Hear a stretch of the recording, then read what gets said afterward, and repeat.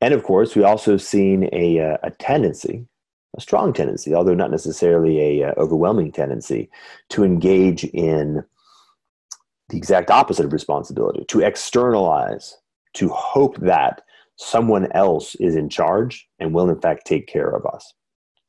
And I believe that is also, unfortunately, at the end of the day, false.